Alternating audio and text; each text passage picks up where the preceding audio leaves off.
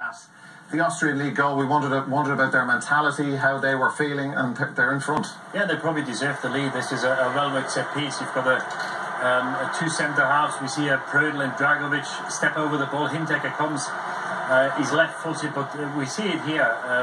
We've got the two centre-backs, Prödl and Dragovic, and their only job is to take the two defenders away, Hendrick and Duffy, and then Hinteregger gets the out of space of Ward. Ward is a bit late there. He shouldn't lose him in that way.